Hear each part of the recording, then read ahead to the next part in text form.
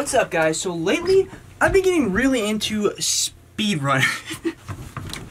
What's up, guys? Recently, I've been getting really into speedrunning. And naturally, I was thinking, well, how can I, a producer, a music producer, do some kind of speedrun? And then it hit me. You guys know I'm the king of constantly having 90% CPU usage, so I'm gonna see if I can get the world record for the fastest time to crash FL Studio. Alright, so first things first, if we want to go for this world record, we gotta know everything there is to know about crashing FL Studio. We gotta learn the science behind it. Why does it happen? What type of things can make FL Studio crash? Stuff like that. It says here one of the most common causes of crashing with FL Studio is overloading the CPU. And personally, I don't think we're gonna have any problem with that. Dude, why is my CPU at 80% on FL Studio version 3? Okay, so this right here is an article about how to stop FL Studio from crashing. So we're gonna read through this and then do the opposite of what it says. As soon as you open up FL Studio, it is best not to click on anything until you know everything is completely loaded up. Well, I definitely know one thing we're gonna try. So most of the things I'm seeing revolve around FL Studio crashing because of really high CPU usage. So I think that's what we're gonna go for mainly with this, but there are a couple different methods that I wanna try. So given that nobody else has done this before, as far as I know, I pretty much have to figure out my own technique for this, so there's a couple different things that I wanna try. I'm just gonna try to open up a bunch of plugins, kind of max out the CPU, have like 20 serums or something like that. And then personally, what's caused the most crashes for me in FL Studio, sometimes when I go into the mixer, hit that little red button, and then try to render out a clip as audio, my FL Studio will just crash. And that's honestly where I've had the most FL Studio crashes, but I think we're probably gonna have the most luck with just overloading the CPU. So for the first attempt here, we're not really going for speed. I'm just gonna see if I can consistently be able to crash FL Studio. So I'm just gonna load up a bunch of plugins and then see if that crashes it. I'm gonna take this and clone it. Okay, we gotta do it a couple more times, I think. There we go. That's what I'm talking about. Oh my god, that's horrible. Let's try to render out these as an audio clip. See if this works. Dang it. Oh my god, it's so loud. It's literally so loud. This is painful to listen to. We're literally at like 95% CPU usage. Alright, so we're maxing out the CPU here. Oh. We got some sort of Windows noises going on. We're maxing out the CPU here. It's not really doing anything. So one thing I'm gonna try is going into the settings and then just turning like the quality settings all the way up. Audio settings. Look at my screen, dude. Oh my god. Alright, so we've got quite a something going on here, but it's still not crashing, unfortunately. My CPU is really holding up. You can count on FL Studio to crash on you every single time that you don't want it to, but when you actually want FL Studio to crash, it won't. Okay, let's turn off this stuff. Oh my god, what even is that noise? We are literally at 100% CPU usage and it's still not crashing. Another method that I was kind of thinking about is loading up a project that I already have made and then just clicking stuff in the project before it's actually loaded all the way, because I know that's one way that FL Studio can crash. So we're gonna try that. Come on. Crash. Oh! We got one.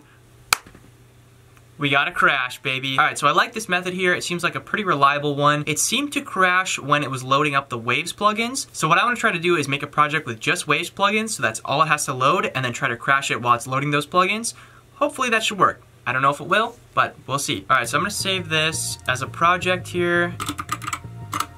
Okay. File. Your mom. Come on, come on, come on, come on. Let's go! We did it! That was a good run right there. Okay, now we just have to time this. So we found the method, now we gotta get our first run in here. What I'm gonna do is start the timer right when I click on FL Studio, and the timer stops once it crashes. Pretty self-explanatory, pretty simple. Go. Come on, click on File, your mom, spam click. Oh, 21 seconds. Boom. Okay, so I'm pretty proud of that one. We did that one in like 21, 22 seconds basically. So the main problem that we're running into here is that it's very slow loading up FL Studio in the first place. What I'm thinking I'm gonna try to do is make the project the default FL Studio project, so that's what opens up right when I click it, and then we can hopefully try to crash it a lot faster.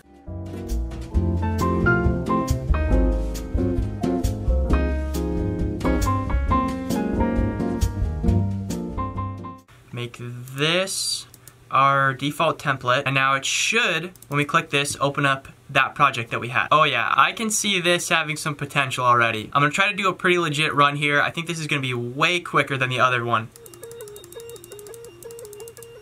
How did it load up?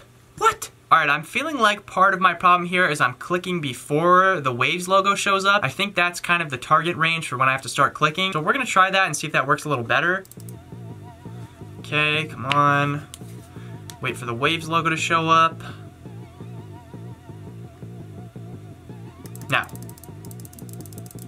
vigorously spam click. Oh, 15 seconds. Got him. My computer's gonna explode from doing this. So the main problem here seems to be the fact that FL Studio takes a really long time to actually like open the program. So hear me out. What I'm thinking is we try to overload the CPU before we even click on FL Studio. So at this point I started trying a bunch of different things to try to make the time faster, but none of them worked, so I think we kind of already hit the peak of the speed run here, because everything else I was doing was just failing miserably. Nothing's happening. Okay, cool. It didn't even open.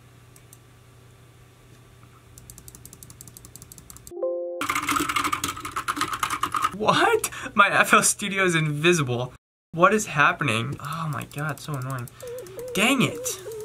I don't know how I got that 15-second run. That was quickness, dude. Okay, honestly, I don't really know how we're gonna get much faster than 15 seconds. If you guys can beat 15 seconds for this, let me know, because I'd be pretty impressed. But right now, I'm pretty exhausted. I feel like I've tried everything possible, and 15 seconds is about as good as we're gonna get it. So I guess that's gonna have to be the world record for now. But, you know, we still are the world record holder.